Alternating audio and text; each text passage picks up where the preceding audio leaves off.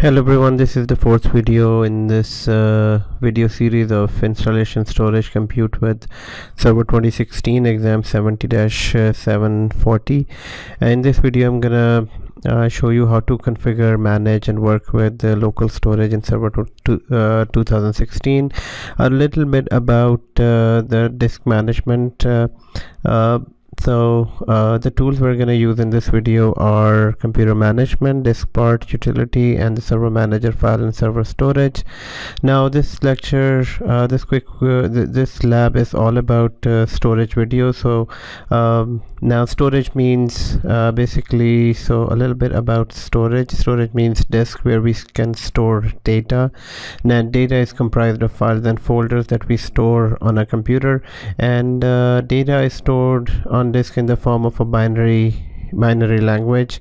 Binary language is made up of ones and zeros, and the data will be stored as, for example, if we type A and store A on a disk, it will be stored in the form of binary language, and the code that will be written on disk will be 010000 and 001. This is a binary code for A, and likewise there is a binary code for B, C, and so on. And the binary data is stored on disk in the form of digital signals. So this data will be converted into this digital signal, and this is how it will be stored on these disks. So disks, we can find different type of disk based on their cost and performance, from slow to fast. Here in the picture you can see the disk from slow to fast. The oldest is EIDE, and then that was upgraded to SATA drive. SATA was upgraded. SATA still are in use in computers, and then there are SCSI drives. We can get IOPS, input output, from 150 and onwards, and then we can get SAS disks. Both disks are mostly used in servers, whereas in computers we use SATA drive or SSD nowadays, and SSD is being the fastest drive available. Now the other concept that we need to know about managing local storage in Server 2016. So it is all about how disks are attached, are being managed inside a server. So when we talk about a disk, we have a partition table. Partition table basically has the information, stores the information, how is data being stored on the disk. There are two ways, MBR and GPT. If we format a disk, so this is a format table. If we format a disk based on MBR, that disk cannot use more than 2 terabytes, and there will be maximum 4 partitions. So this is MBR is for the disks that are less than 2 terabytes or 2 terabytes, whereas whenever we need to manage disk more than 2 terabytes, we will format the disk with GPT, where we can use disk size more than 2 TB. Maximum partitions, we can make 128 partitions, and disk size can be supported up to 18 exabyte. Disk type, and there are different disk types supported in Windows OS: basic disk and dynamic disk. Basic disk is the default disk available, whereas dynamic disk, we can modify a disk size without restarting a server. Several other options are present. So dynamic disk is newer, whereas basic disk is old disk type. And then once the disk is formatted, then we can select what type of file system we can configure on a disk. And there are 3 types of file system, FAT being the oldest. FAT is a basic file system. File system basically dictates how files and folders will be stored, and how do we manage files and folders on a disk. So FAT is the oldest one. NTFS enables security permissions. ACL, we can have encryption or auditing with NTFS, and REFS, which is resilient file system, is the latest one. It has the backward compatibility of NTFS, enhanced data verification, error correction. So basically this is the oldest. FAT is not in use. In most of the computers we use NTFS. In corporate networks, enterprise networks, we use NTFS. REFS is a newer file system that was introduced in Server 2012, and now it is available in 2016 as well. Based on disk types, as we can see here, oldest is EIDE and SATA drive and SCSI. So as you go up in this graph, you can see that the cost is increasing as well. So SSD is being the most expensive, but it gives you the fastest speed. Then there are different disk volumes available. Once the disk is formatted, we select a file system. Then we'll have to select what type of volume we need. Most of the time in servers and computer we use simple volume. Span volume is when we need to combine 2 or 3 disks together, and we have striped volume, mirrored, and RAID, and I will be explaining that in another video. The tools we use to manage the disk or storage are computer management, disk part, and server manager. So basically in this lab, what I'm gonna do is we're gonna work on server 1. Actually we're gonna work on server 2. On server 1 we will be doing different labs. So on server 2 we will add a disk. So here what I'm gonna do is we can add a disk. So I'm gonna bring a disk. So one disk is already available. So one disk is actually already available inside the server, that is basically called a C drive. And what I'm gonna do, I'm gonna add 3 more disks here, and then I'm gonna format them so that we can see different type of formatting available. So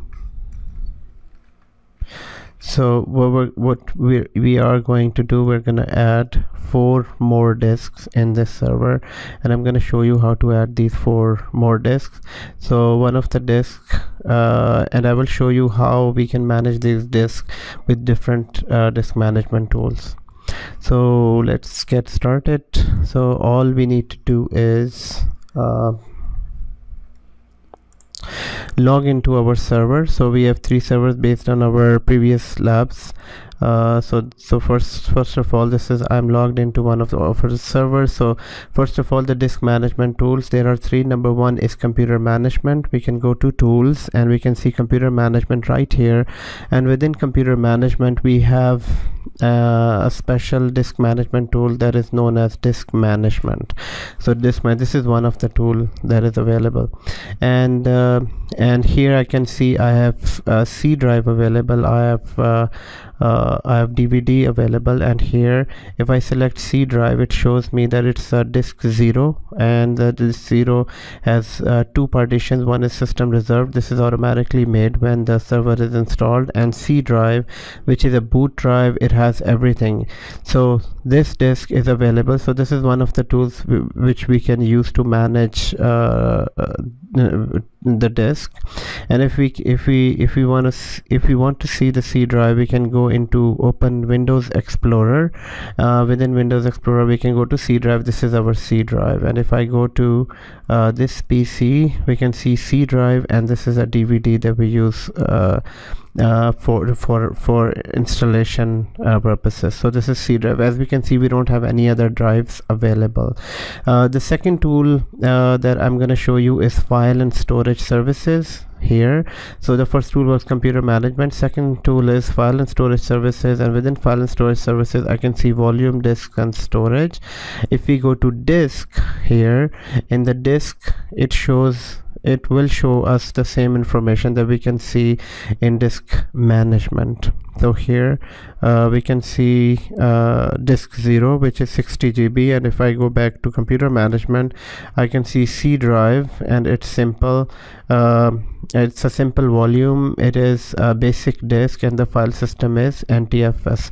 So this is the same thing what we saw just here in our slide, where I talked about disk file system being NTFS and volume being simple. So this is simple and NTFS.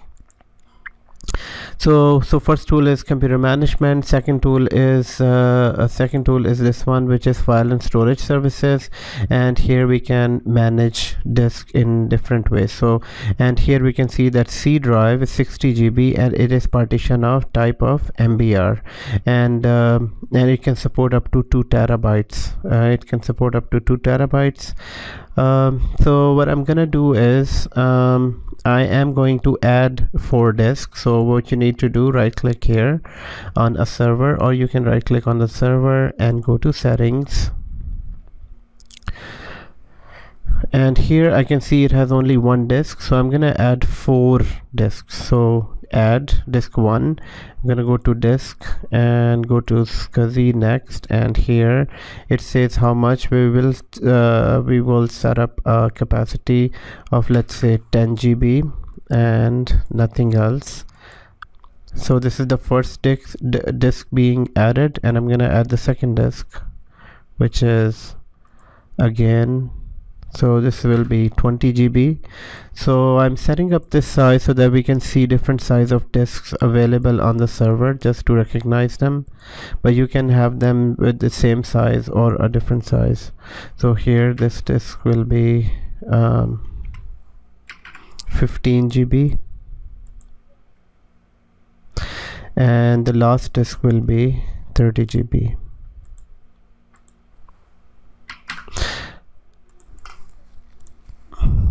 So all the 4 disks are added, and we can press OK, click OK here, and as soon as the disks are added, here you don't see anything. So what we need to do, we need to refresh the screen, and even in computer management, but computer management will show you right away that we have added. So we had just disk 0. As soon as I added 10 GB, 20 GB, 15 GB and 30 GB, it has added all the disks, but they are of color blacks, meaning they are not initialized and they are all offline. But if we go back to file and storage services, here I don't see anything. We can refresh. So this is refresh. As soon as you refresh, it should be able to show us the other 4 disks that we just added. So so the very first time when you add a new disk, it is not formatted, it is not usable, and so since so this is being refreshed, I can go, actually it's right here now. So we can see 4 disks, 10, 20, 15 and 30, and these are all offline disks. So if I go to computer Windows Explorer, I see only C drive. I'm not able to see the other 4 drives. In order to see the other 4 drives, we will need to format them. So the very first thing we do with a new disk is to format the disk. So I'm going to format the disk using computer management. So this is the disk that we need to format and make it usable, so that we can start creating files inside. So in C drive I can see files, I can create folders and files, so just like this one. So I'm going to create a file, a folder called temp, but I don't have the other disk available. So let's make the first disk available. So I'm going to go to computer management, right click on disk 1. First of all, make it online. Secondly, initialize the disk, and then here it asks us which type of partition, which type of format partition would we like, MBR, master boot record, or GPT, GUID partition table. This is for disks that are more than 2 TB, and this is for the disk that is less than 2 TB. So I'm going to select MBR. So, and the next thing that is required, so since it is online, let's go back to computer. It is still not here because it's not formatted yet. So I'm gonna go back and right click on this and make it a simple volume. I'm gonna say simple volume, all of the disk, and the drive letter it will assign E drive, and next. And here I'm gonna say this is my data storage. So data storage, click finish, and in few seconds, so since it is ready now, I can go back to computer and I can see my data storage disk. I will double click on this. We can create folders, files. So this is one thing to remember, that as soon as you add a new disk, it is not usable until we make it online, initialize and format it. So now we have the second disk available. So in this video I've shown you how to work with disk. In the second video we're going to continue and configure the rest of the disk. Thank you for watching this video.